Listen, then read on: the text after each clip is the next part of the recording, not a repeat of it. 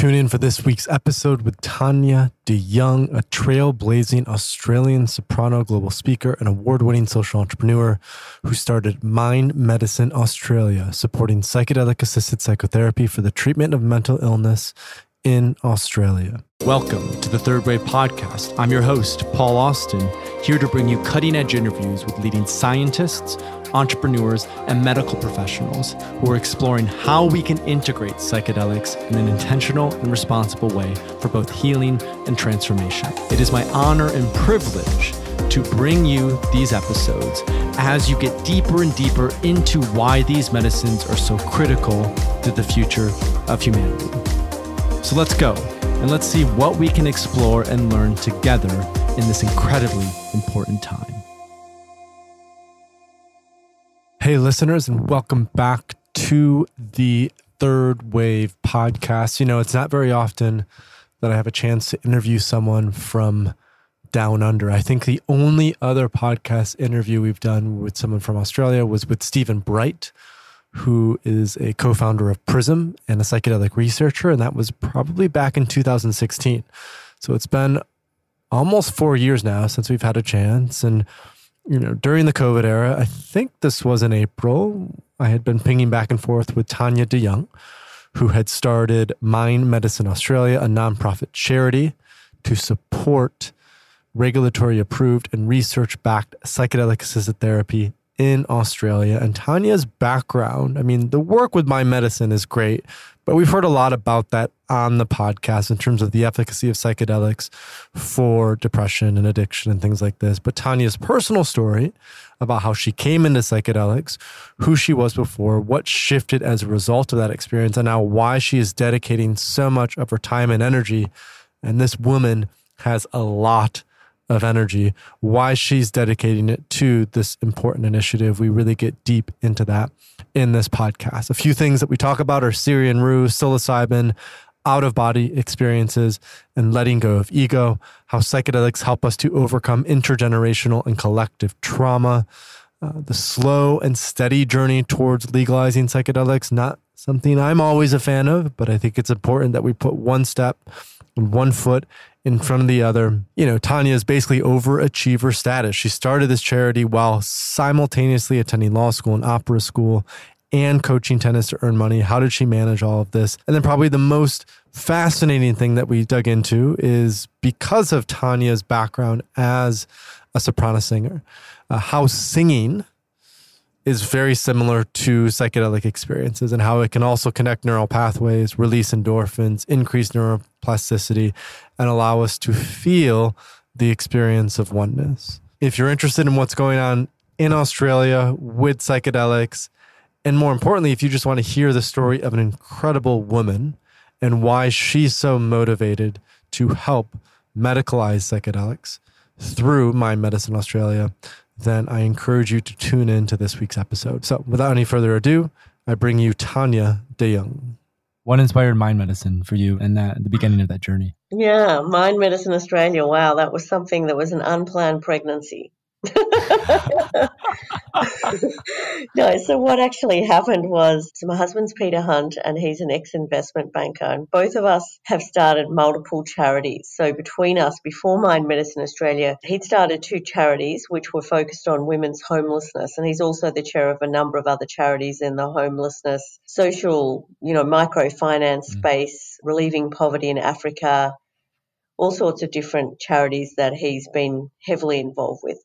And I've set up 2 previous charities to this one. One of them is the Song Room, which I set up 20 years ago, which provides music and arts education to disadvantaged schools and children.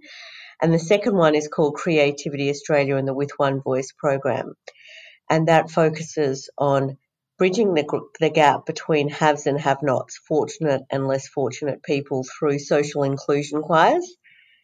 And so really, we were really busy with our charities. Plus, of course, I perform and speak and have been running this global conference on innovation and the pace of change and the speed of acceleration of technology and the major wicked challenges we're facing with that. Then one day, I read Tim Ferriss's blogs, and this one particular day there was a link to a Michael Pollan article, and the article was in the New Yorker called "The Trip Treatment." It was back like 4 years ago, I guess now. And I read this article, and for some reason, it just really resonated with me. And so I said to Peter, you must have a look at this article and read this article. And he read the article, and I said, look, I really think we should do this therapy.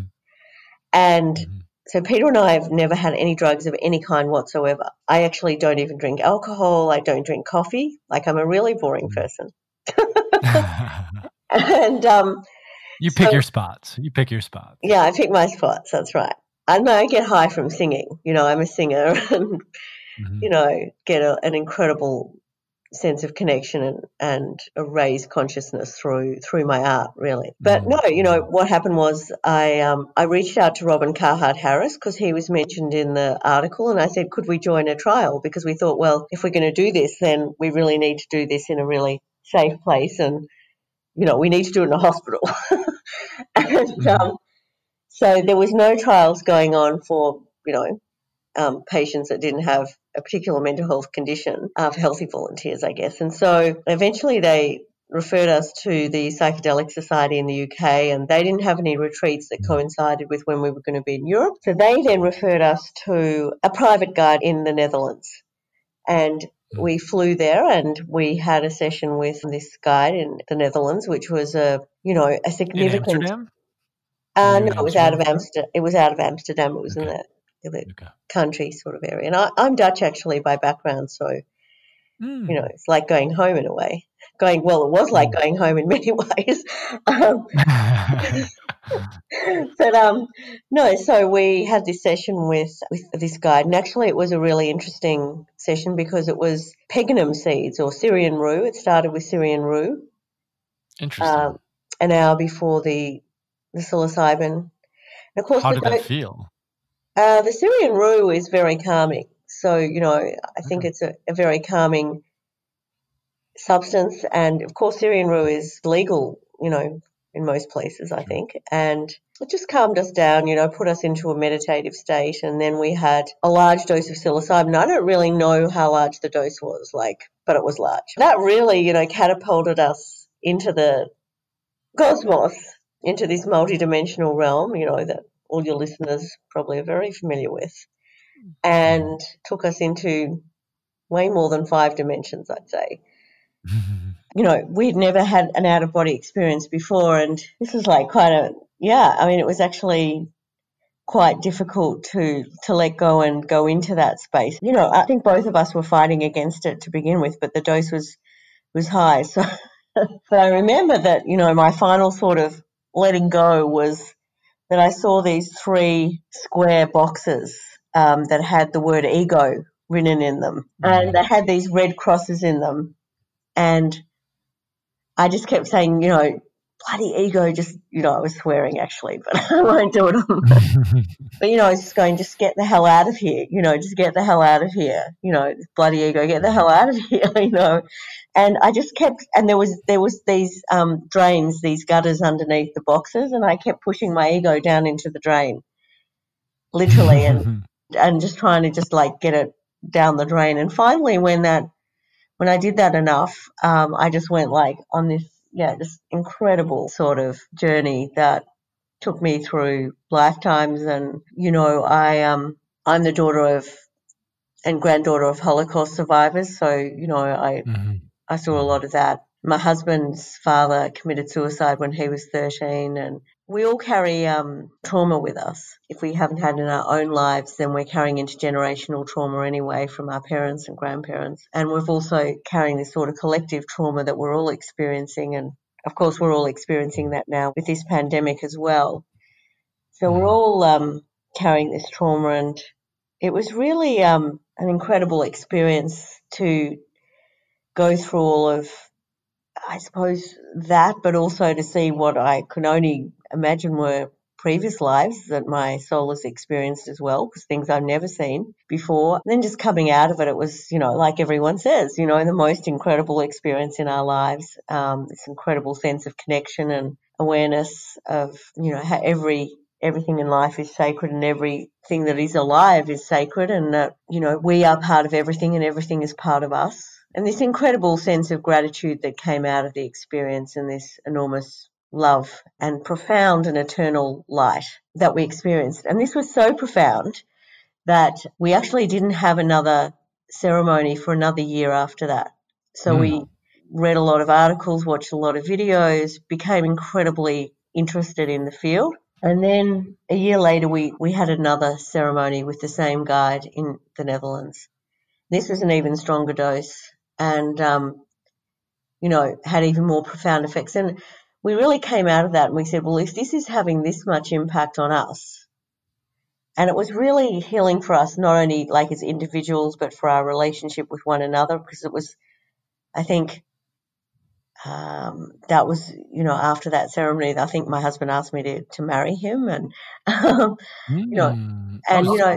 wow, that's yeah, huge. yeah. And then, the impact it had on our relationships with our families, with others in our workplaces, just the impact it had on our creativity and our energy and vitality and overall health and well-being was really very profound. And we thought, well, if this is having this much impact on us, these medicines have got to be available to people who are really suffering. And there's not a single experience that I've had with psychedelics ever since then where we haven't both said to one another, we have to make sure these medicines become available to everyone who needs them in a medically controlled environment, because there are just so many people suffering. I mean, as you have in the US, we have a massive mental health crisis, and this was already massive well before the COVID crisis. We just had a bushfire crisis in Australia recently and over our summer. But even before that, 1 in 5 Australians with a mental illness, an estimated 1 in 2 of us having a serious mental illness in our lifetimes, 1 in 8 Australians are on antidepressants, 1 in 4 older adults are on antidepressants, and about, an average of 8 people in Australia, and bear in mind, we're not a huge population, are committing suicide every day. It's an absolute human tragedy. The amount of suffering, the heartbreak is really enormous. And so, there's not a day that goes by with Mind Medicine Australia where we don't receive numerous letters from people imploring us to, provide people with a pathway to access the medicines and the treatments, with the most heartbreaking stories. With psychedelics, that was one thing that I came to some level of awareness to, is for a lot of people, these are, for many people, in fact, they're a last resort or last option. It's really heartbreaking to read those letters, and we do all we can to point people, to legal avenues overseas. But, the best thing that we can do, and so what we set about doing was, once, we said, well, we've got to make sure these become available to everyone, was we started to connect with all the leading researchers and psychiatrists globally, and we started to attend various events. For example, the Beyond Psychedelics in Prague, which I spoke at. But even then, we hadn't decided to set up a charity. It really was not until 2018 that we decided to set up Mind Medicine Australia. And I think really that was inspired partly through a conversation that I had with Rick Doblin, and who I'd met before, and we'd been talking. But it was just suddenly came to us that we should set up a charity, because we could have continued to potentially just give money and so on, but there was really no professional organisation in Australia, or indeed the Asia Pacific region, at all. So, there's psychedelic societies and, a couple of organisations who are doing some research and things like that, but there was not a coordinated approach to making these medicines accessible and available as medical treatments in this region, not at all. And so we set about setting up Mind Medicine Australia to really build an ecosystem in this region to make the medicines available. And so our organisation has 4 key strategic initiatives, 4 key strategic pillars, I guess. And it's important to just say to listeners out there, like, we only launched this in February 2019. So we've only been going for just over a year at the time of this interview. In that year, we've set up a number of things. So one of them is our education and awareness pillar. So basically what we do is we run a whole stack of education events, ranging from, information sessions across different sectors, not just the health sector, but other sectors, business sector, government sector, the general public, of course. We run regular screenings of relevant documentaries. We've set up chapters in many states of Australia, both in capital cities, and we're also setting up regional chapters and looking to do that in other countries in the region as well. We also have a major global summit planned for November, which we're praying will go ahead in November. And we have a number of the leading, scientists and researchers and psychiatrists and doctors in this space coming to Melbourne for that. And it's an international summit on psychedelic therapies for mental illness. We already have sold over 300 tickets for that. And probably if it were not for this pandemic, we would have sold out by now, actually. The amount of interest is enormous. The second part of our pillar is to make sure that there's a pipeline of therapists and clinicians who are ready and willing and able to work with these medicines. And so we're setting up a certificate in psychedelic therapies. That's commencing in early 2021, and we've brought a leading clinical psychologist who's worked at Imperial College with the psilocybin trials to Australia to work with us and design and develop, the best practice professional development program we can create, which will be a mix of face-to-face and in person over 4 months. So we'll have a couple of intakes for that certificate in 2021. We're also working with other leaders in the field like Janice Phelps and others on that program. So that's very exciting, and actually registrations for that will open in June. Also, actually, as part of the whole awareness and education first pillar, obviously, we've built an amazing board and advisory panel and team of ambassadors.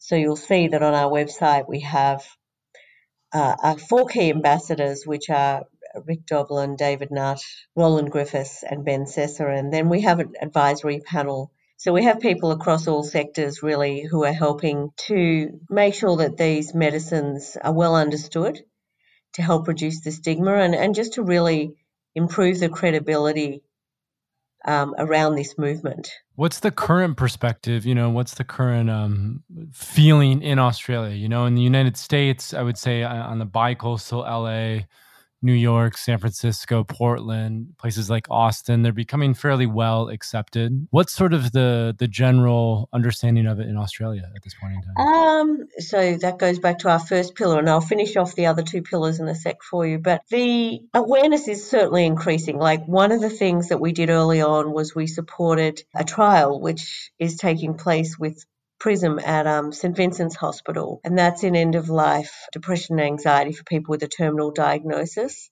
By supporting that really got Australia onto the global map, I guess, in terms of this movement, because the media really started to take notice of these medicines. So it was a really important thing to do, was to get that first trial happening in Australia.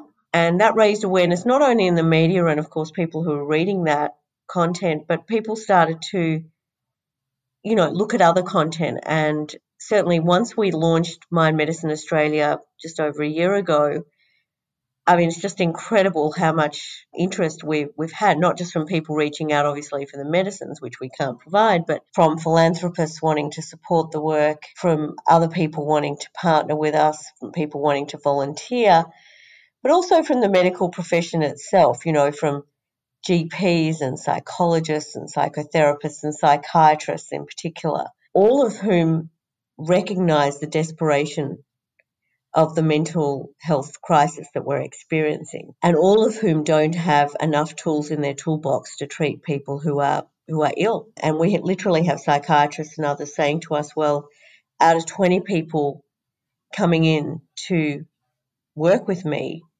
after 2 years, perhaps I can only get one person through the system. The other 19 are still in the system. I still have to see them because they're not better. So that means they can't take on new patients either, which means that all the people who are experiencing mental illness can't get in, with fantastic practitioners.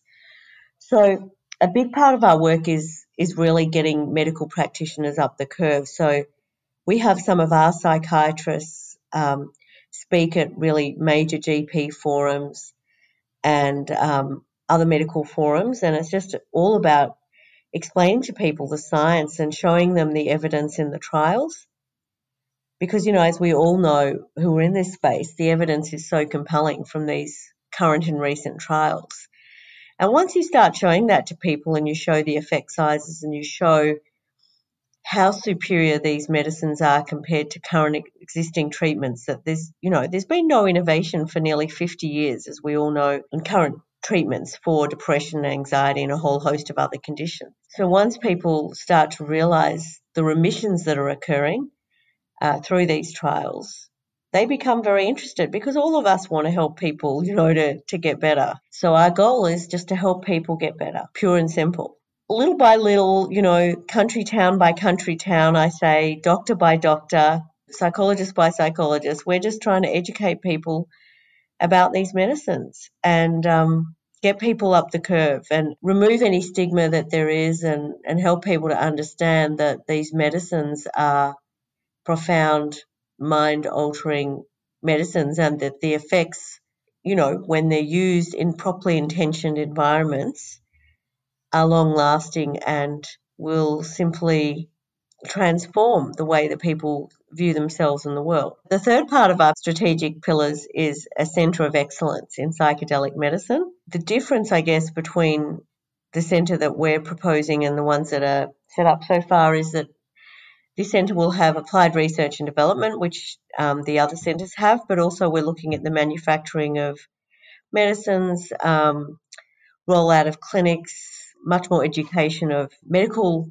students and other allied health practitioners. Obviously, in common with other centres of excellence, we're also looking at novel trials. So looking at other conditions that haven't been, significantly researched yet. And we're also looking at the whole ethical framework for these medicines and, how they can best be part of the medical system, so that doctors, when they have a patient come in, they don't just provide an option of, antidepressants or psychotherapy, but they can actually say, well, actually there's another option, which is psychedelic-assisted psychotherapy, and these are the benefits and these are the drawbacks, so that patients are fully informed of what the different options are and, side effects for all. When it comes to the timeline for when these medicines will be accepted, how have you sort of charted that out from a strategic perspective? What's sort of like, we know in the United States, MAP says MDMA will be available for PTSD by supposedly 2022. There's currently ketamine treatments going on in both, integrative clinics, which are less popular. More popular are sort of, these clinics where you just get injected with an IV and you sit in a chair and, you have it that way. I also, in 2018, started a retreat center called Synthesis in the Netherlands. Yeah. And so that's another legal option. So there's more and more innovation popping up in places like Europe and the States, but still in Australia, it feels like, Australia is a few years behind. What's that sort of like schedule like? Well, we're not behind anymore. That's great to hear. There's a real acceleration taking place, which obviously we're driving through Mind Medicine Australia. We have spoken to the regulators. We are certainly looking at the SAS type scheme, which is a special access scheme, which also exists in the US and Switzerland and Israel, which is like a compassionate use scheme where, a psychiatrist has run out of options for a patient and they're in danger, that the doctor, psychiatrist can apply to the regulator on a case-by-case basis or as an authorised prescriber for the use of the medicine, obviously in a medically controlled environment. That's the only thing really that we're focused on, is medically controlled environments. I'm not saying that we're against recreational use or anything like that, but Mind Medicine Australia is focused on medical environments. Yeah, we're working with the regulator. We're in dialogue with the regulators. The regulators have indicated that they will also take note of the trials in the US. For example, the phase 3 trials, obviously, that MAPS is undertaking at the moment, and we'll look at all trials going on overseas in terms of the regulatory path. And traditionally, Australia does follow the USA and Europe in everything. I mean, unfortunately, Australia followed the US when Nixon prohibited the medicines back in 1970 as well, which is why we're in the position we're in now, right? Australia will follow what is going on elsewhere, and in the interim, there's obviously a lot of education to be done. The special access scheme is a pathway as well, and there's other researchers in Australia who are commencing small trials in a whole range of universities and so on as well. So yeah, we're starting to steam forwards here in Australia. We've seen, for example, a lot of venture capital in the United States in the psychedelic space. So there's a company, MindMed, that has raised millions. Her name was first, by the way. Who was? Well, MindMed. Oh, your name was first. Your name was first. Yeah. Good. In Canada, there's a ton of money coming in the UK, et cetera, et cetera. That's right. What's the status of that in Australia? Have there started to be companies that are starting to anticipate, the medical market that are, not charities or, that are for profit? There are investors around. We direct some of those to MindMed and, to some of the other companies that are doing stuff overseas, like Elucis and some of those as well. But we anticipate there being, and again, this is part of building the ecosystem, we're not wanting or needing to make profit out of this, but we believe there will be opportunities for the right investors to invest in this space, to create an ecosystem in this region. That hasn't happened with cannabis yet, right? Like cannabis isn't legal or medical or anything in Australia. It is through the special access scheme. So what started out as a very slow and cumbersome special access scheme, it was really hard to get approvals for medicinal cannabis. And look, it's still not that easy, but there's about 4,000 approvals going through a month, which is significant, right? So there are certainly people investing in the cannabis space, and there's numerous, not only cannabis companies in Australia, but cannabis peak bodies and cannabis conferences and all sorts of stuff happening in the cannabis space in Australia. Let's talk a little bit more about, what you did before all of this. I think that's extremely relevant to your story in terms of you've started a charity before. You've had several businesses, right? I'd just be curious to hear from your perspective how, everything you've done professionally up until this point in time, how has that prepared you to take on something as, I would say, important as this initiative, something that has a lot of responsibility, something that has a lot of scrutiny, something that has, a lot of rigorous things that need to be met. They are not without their risks. They're incredibly misunderstood. I know, having been in this space now for 4 years, I was sort of, people who didn't get psychedelics thought I was crazy, and then people who were doing psychedelics because I was an entrepreneur thought I was crazy. And so I was like, that's right. I couldn't win, so it's sort of like these are still very new. How is sort of, you've blazed an incredible trail before this. I'd love to hear you talk about more how that's led into this current. Yeah, no, well, it certainly has.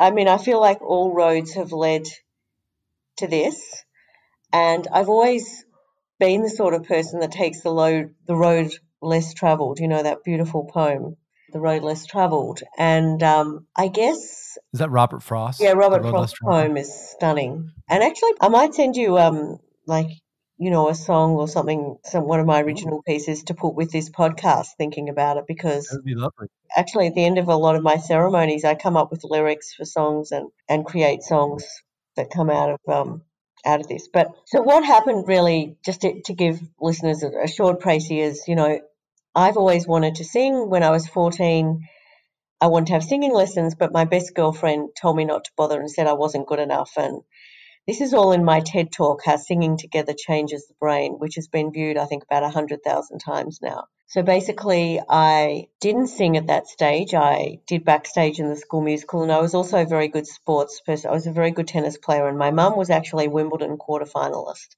And so I ended up auditioning for the chorus of the school musical in year 11. I thought at least I can get in the chorus, and to my amazement, I got the lead role in Oklahoma. Oklahoma. Yeah, the wonderful musical. Sing it. Oklahoma. I love it. And I played the lead role in Oklahoma in year 11, and that was like, wow, this is what I have to be doing with my life. I was also a very good tennis player myself, and so I applied to do a tennis scholarship in the US, and I got a scholarship to go to a college in Waco, Texas, of all places. Which college? Was this It was Baylor? called This McLennan wasn't College. Baylor. It was near Oh, Baylor cool.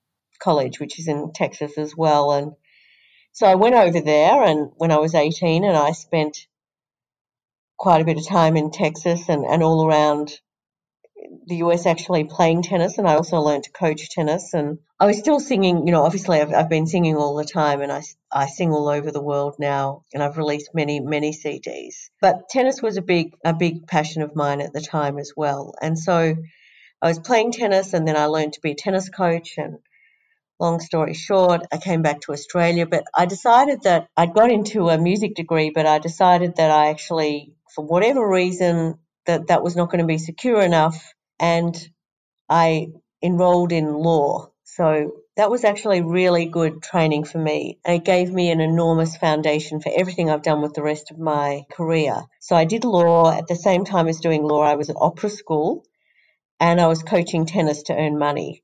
So I had this really diverse time at university where I was doing all these different things and juggling a lot of different balls. It was at that time that I started my group, Potpourri, which is a singing group, and which has subsequently toured in over 40 countries around the world and released 7 albums. And literally, we were playing like 130 gigs each year around the world.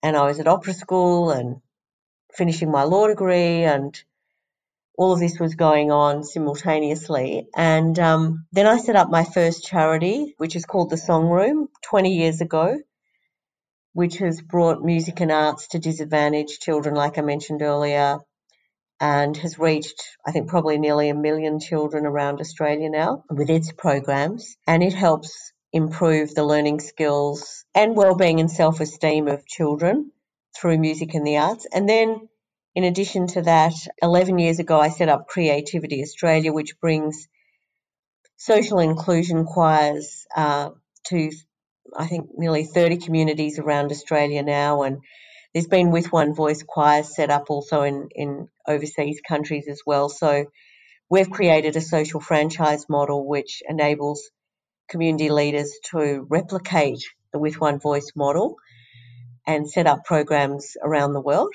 So that's a really powerful program which changes and saves lives every day. And really, I guess it's a front runner to Mind Medicine Australia, because it is also focused on alleviating mental illness, social isolation and loneliness, because singing is actually a mind-altering drug of its own. And in my TED Talk, people can see why singing, particularly with others, it's like a super wonder drug, I call it.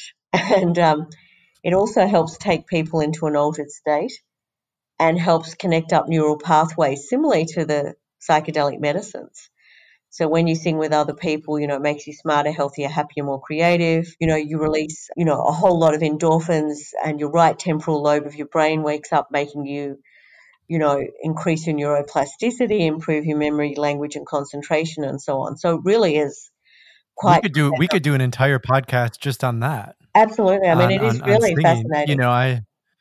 I just to tell a little bit to mirror this, I grew up in a church Oh, wonderful. in West Michigan. I'm Dutch as well. I went to a Oh, school called Hope College in Holland, Michigan. There's a tulip festival there every year. I'm like oh, super Dutch. beautiful. So I grew up in a church, and so the only part I enjoyed about sitting in services, because a lot of it was quite dry, but the part that I mostly enjoyed was every so often we would get up and we would sing hymns, and it was like an old church, and there was a beautiful organ, and it was like incredible acoustics, and I always that was the time where I felt connected. And Yeah. so as you're talking about this, it makes total sense that like in churches, singing is such a central part of Yes. that community and that connection. A lot of people liken the With One Voice programs to, going to church, but without the whole religious dogma. So the people come to our choirs. It's a weekly home and haven for many people. And we bring together people like, doctors, lawyers, teachers, retirees and others, but with people who are migrants, job seekers, people with disability and depression in these choirs. And we're all there together. And what happens is the barriers between us fade away. There is no more us and them. It's just us, and we're all just We're a group. one. Yeah. Yeah, we're all There's brothers a and sisters singing together, no matter what our age, our background, our faith, whatever. And the beautiful thing of the program is that not only does it take people into this incredible state, where they feel that their brain is buzzing and they're, more connected and so on, but it empowers people to ask for what they need in life. So we have a wish list program that's attached to the With One Voice program, where at every choir every week, people can make wishes for what they need in life. And that is for both the fortunate and less fortunate people in the choirs. Everyone can wish for what they need. And so a wish list volunteer gets up each week, they read the wishes, and literally people start putting up their hands and start granting one another's wishes, which could be anything from, help with a resume, learning English, learning how to use the internet, getting a job, even finding a partner. I mean, we've had numerous marriages that have occurred There you through go. the choirs, and we're not a That's what dating agency. community is great for. Yeah, that's right. I started through the psychedelics to really investigate my own story, which is, this tragic story of the Holocaust, which Mm. basically wiped out my grandparents and my parents, just pretty much the majority of all our relatives. It's really by the sheer grace of God, whatever you call it, a greater being, that I'm here at all today. So all of this has come up for me. And in seeing this journey and seeing literally these scenes from the Holocaust and so on in my experiences, which have been horrific, I feel like this incredible sense of gratitude for being here. I've also learned that I have to, accept this. And, we all have to move on from these traumas. That doesn't mean that the perpetrators didn't do terrible things. I'm not at all saying that. And we always have to remember what has happened, but we can move forwards. I just felt that I've been given this gift. I've been given this gift of being here on this planet. And you'll hear, like, one of the songs I'll give you will be this song, Flying Free, which I wrote Mm. at the top of Machu Picchu. And it Ooh. really is, saying, well, thank you, for being on this earth. What a blessing it is to be in this, incarnation, to be alive on this planet with all the beauty that's here, despite all the, the awful cruelties that human beings do to one another and to nature and to animals and everything. It still is a beautiful universe, right? And in that suffering, and that suffering is what comes out of that is life and Yeah, beauty and sort of like the resilience. Viktor Frankl wrote about this yeah. Well, in that's Man's Search right. for Meaning. It's that existential moment where when we're really blessed with life, we can Mm. affirm it in a beautiful way. The greatest gift, and my parents have taught me, is around resilience, that you fall over, you get knocked over, but you bounce back up again. My grandmother was an incredible woman. She invented the very first foldable umbrella in Vienna in 1929. We should be like multi-billionaires now, but of course that umbrella was manufactured for 10 years until 1939 in Vienna, and then of course she was forced to sell her patent to Mm, the Germans, and she was never to mm. see another cent from her invention. But she still is noted as the holder of the umbrella, foldable umbrella, in, all the patent offices around the world. The thing about it is she taught me two really important things. One of them was the importance of curiosity.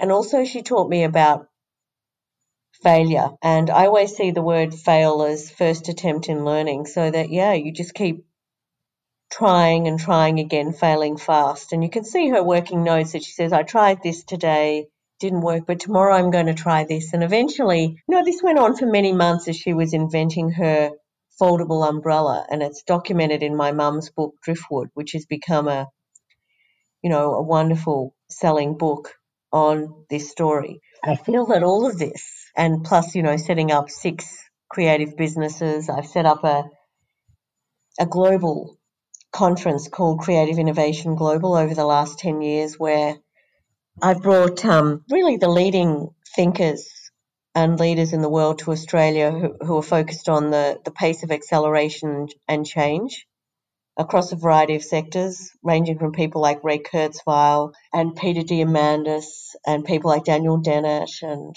all sorts of other incredible people to Australia over the last 10 years. Peter Diamandis, I met him in a thing about 10 months ago, and he's really interested in psychedelics and now has been talking about his own psychedelic use on a few podcasts. I don't know specifically about Daniel Dennett, but, Dennett's work on neuroscience and the level of detail that he takes in terms of understanding the human mind is fascinating. It is. I'm curious, how does that parlay into what you're looking to do with the conference in November? How are you looking at it from an innovative perspective to really ensure that it's a really shifting conference in the conversation? Over these last few years, particularly the last couple of creative innovation summits, was that they, to all intents and purposes, they look like conferences where we're upskilling people and fast-tracking their knowledge about the future through understanding exponential technologies and through understanding the pace of change and how to manage and prepare for rapid disruption and change. That's what those summits have been about. In the first few years, I guess, they have always included multiple art forms in them. So they've always been multimedia extravaganzas that, include music and visual projections and, graphic recorders and artists and others in them.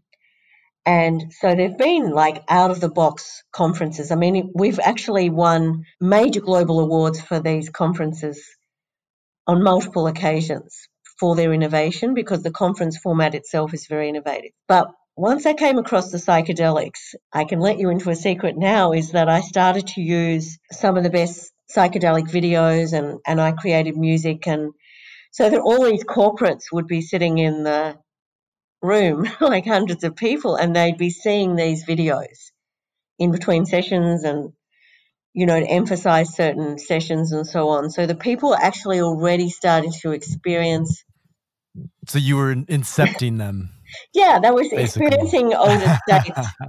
We were putting people into slightly older states in the actual summit. So we'd get them all singing, we'd get them all dancing together, we'd put on videos that were taking them into different realms. So we were already raising people's consciousness through these summits a few years ago. It's a focus on the science and medicine, this summit. That's really where the focus is. But we will certainly ensure that people who are sitting there, because we want to have a mix of people at the summit ranging from, government officials and business leaders and investors and philanthropists, obviously through to all the medical practitioners, that everyone who's there hopefully will connect. And that's one of the things that we really focus on, is what I call positive human collisions, and really getting people from different sectors to connect and start to see one another's point of view, so that actually we all become one. We are all one, so we might as well help people to experience this movement and align together and see that we're more alike than we are different.